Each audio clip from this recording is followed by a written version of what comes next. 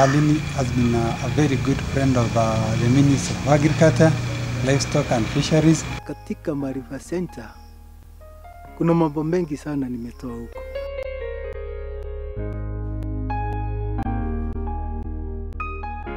Recognizing access to information, a basic human right, ALIN innovatively use community-based ICT facilities known as Maarifa Centres to enable some of the most remote areas in Kenya, Uganda and Tanzania access relevant information and services, thus bridging the digital divide. Maarifa Centre actually is a product of what ALIN has done over the years.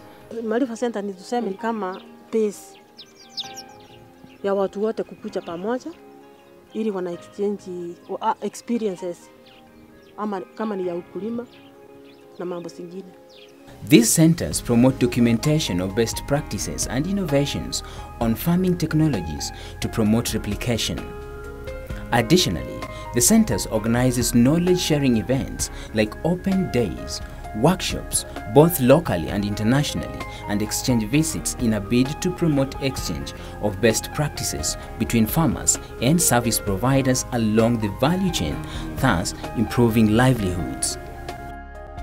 Tulikuwa watatu, mimi na mwingine kutoka Kiso na mwingine kutoka Kitui.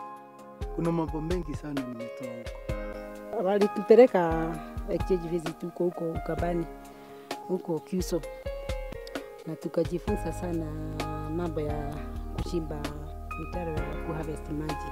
The center facilitates capacity building activities that include demonstration farms and advisory services aiming at improving farming practices, thus enabling farmers improve their income level and attain food security. With drip irrigation unalima full year round, na hii ndio itatusaidia kwa kuwa tunashakana. Unajua kwa faro irrigation na hii ukikompare ina save more than 70% ya maji. Kwa hivyo hii ndio itatusaidia. Na kama kila mkulima ataweza kuwa na yake quota acre, hiyo itatusaidia kwa food security. The traders who are dealing with the cereals, they do not have any mercy upon the farmers. They were selling us fake seeds, fake fertilizers and even fake chemicals. ALIN came in through Maarifa Centre and they started bringing us people to give us skills. Ngarwa Maarifa Centre is one of the Maarifa Centres, which is located in Sipili or Moran Ward, Laikipia County.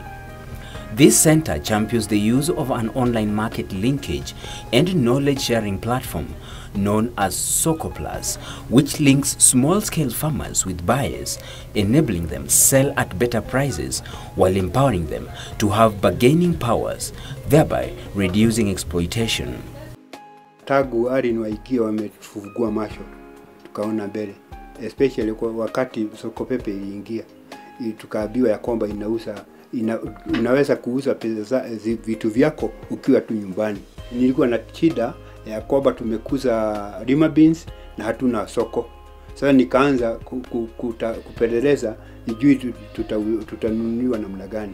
Nikaenda local market, nikaambiwa niite. Niliuza mali kwingi, lakini mwisho nilijua ya kwamba bei ya nyahururu ni 60 shillings. Sasa nikaona ya kwamba hata heri nigeuza hapa. Lakini kufika hapa nikakumbuka ya kwamba kulikuwa na soko pepe. Nikamwendea field officer bet.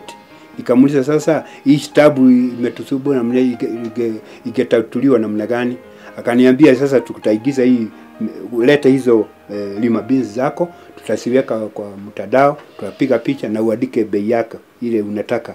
Sasa ikaigizwa. Baadaye aliniita kutoka nyumbani ya kwamba kuna mtu anahitaji lima beans. Chenye Soko Plus inafanya, inasaidia mkulima kujua mambo ya soko nje ya hapa kwetu Sipili.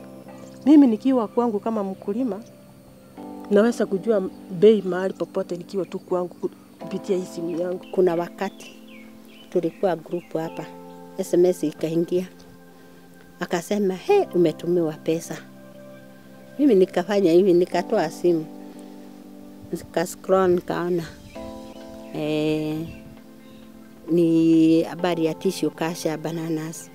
Nikaambia enyewe si pesa, lakini nimetumia message ya kupanda madisi hii ya kisasa inazaa vizuri kuliko ya ile yetu ya kitamaduni. Akasema ikifika siku ile utaanza kupanda, hata sisi tutapanda.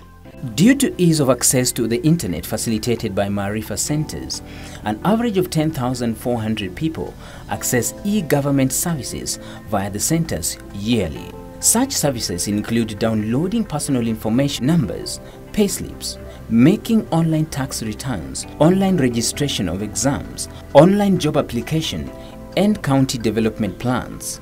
Concerning Maarifa Centre, we normally access our payslips there.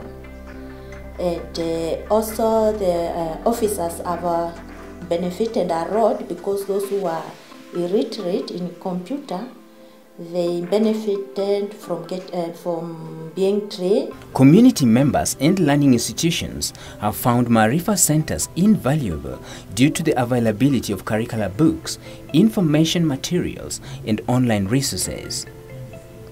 Nilipata training ya ICT, alafu kitu ya pili na coming to kugather resources, yani kitu yote inaweza nisaidia ni improve skills zangu za arts. Maarifa Centres support learning with multimedia approaches that enables users get trained on blogging, social media, and citizen journalism, helping community members voice social issues, exposing community plight, and make the leaders accountable. Through the free services that were given at Maarifa Centre on citizen journalism training, I've acquired skills on writing, I've sharpened my skills even on communication, I've learned to be inquisitive, I've learned never to ignore things around me, and I've also learned to be a voice of the people in my community. Through its structured computer training conducted at Maarifa Centres, a total of 5,725 people have been trained on computer ICDL modules. Due to the quality of training offered, a good number secured employment with IEBC during the 2013 elections in Kenya. Some have had job promotions, started their own businesses, while others secured jobs at various entities and business enterprises in various towns.